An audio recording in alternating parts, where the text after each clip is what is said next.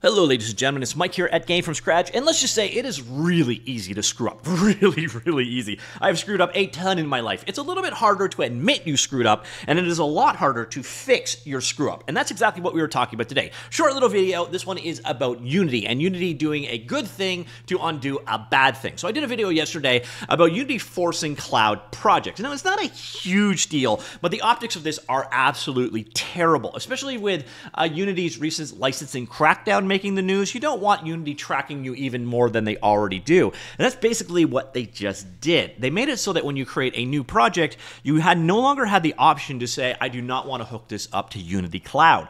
That meant that every project you created an UID on the Unity servers of that project. And there's actually currently also no way to delete it. You can archive it, but you cannot delete it. So what you see here, this is the update they made. So they got rid of the use Unity Cloud thing, but you could actually remove it out. So you could create it and then disconnect it from the Unity Cloud if you wish, but there was no way to delete it. So this was what they did. Not a good optics thing, and let's be honest, Unity kind of need good optics right now.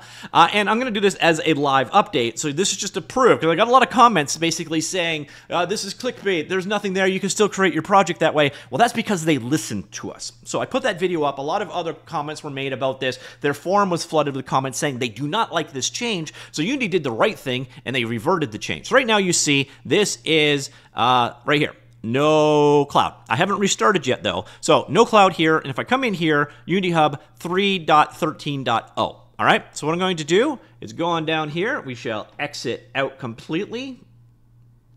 And now fire up Unity Hub, like so, and it should now be back to normal. They've changed it slightly, so the verbiage is a bit different, but now when you create a new project, so first off, they didn't do a version bump, so it's 3.13 still. All right, so let's go here. We will create a new project, like so, and okay, well, this is an experience. Okay, so I had to stop and pause and figure out exactly where they added this back.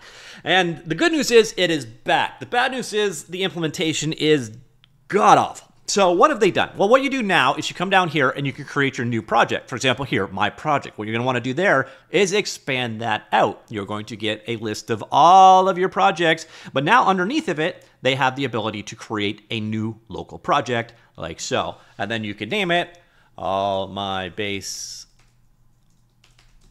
offline, for example, and that will create you an offline project. So good news, bad news, good news here. So the good news is they listened to the community. The bad news is their implementation is not great. Really what they should have done is just made it right here. Create a new project, add a new button, make this offline. Now, they've also scrambled to do this, so it could be that this is a temporary hack solution. But for right now, at least they listened to the community, the backlash of forcing us to have cloud projects. Well, what they've done is they've made it so that you can now do it this way. They've done it in what I would, if I was being negative here, I would call this a dark pattern, in that they're trying to get you to create it online only, but I'm going to give them the benefit of the doubt and say that this is them scrambling for a solution, and then ultimately they will put it back the way it was. So good news is they heard us. They heard us loud and clear that they do not like us forcing these cloud projects. So there is a workaround. It's just not the idealist of workarounds. So if you're interested in knowing, I got a lot of comments basically calling me a liar, and you could create a new project, you just had to scroll down, blah, blah, blah.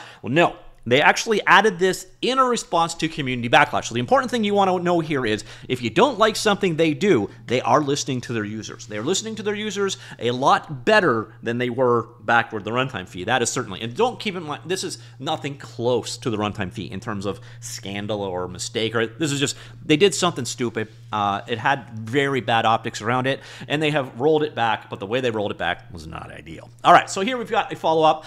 This one is, again, from my gig. This was the same person who was out in front of this earlier on. Great guy. I have met him in real life. He honestly wants Unity to be as great of an engine as possible. So here is his response coming out. By the way, this feels copy-pasted because it is. I have a lot of places to post this. Thank you so much for the feedback. It really helps us make user-aligned decisions. I've been discussing this with the leadership internally, and the point we keep coming back to was we want more users to have more control over their data in all forms. As such, we have decided for now to re-add the ability to choose whether a project is auto-connected to the cloud in Unity Hub. The change should be live very soon. You just need to restart the hub to see it. FYI, I believe the UI will look a little different than before. It will say something like create offline. Going forward, we will continue to work with our users to determine the right way to enable controls and tools for people that want them. So anyways, I wanted to make sure that you saw that your feedback was listened to. And again, I really appreciate you speaking up. If you have any other questions, feel free to ping me. So this was straight up, they admit they made a mistake, and they undid that mistake. So that is quite nice. Good to hear. There's this kind of comment here in terms of, again, the UI is very irritating. And then this warning is fully true. So I reaffirm my warning. Having to riot against unit every time they decide something they know is hostile to the users is an exhausting cycle. It is constant these days. Your users will not tolerate it forever. Reversals are not good enough. You are still using up that very limited pool of patience and trust. So again, making a mistake does definitely have costs. It's good to see that they ultimately fixed their mistake, though in the end, this is not a permanent solution. This is kind of a gross hack, but at least, again, they listened, they added something in. You can create offline projects without any other workaround required. So good on Unity for listening, and hopefully with a non-scrambled, oh my God, we got to get something out there update, we get it back the way it should be, which would basically be a checkbox right here. Hopefully we see that soon. So ladies and gentlemen, bit of an update. Let me know what you think. Comments down below. I'll talk to you all later. Goodbye.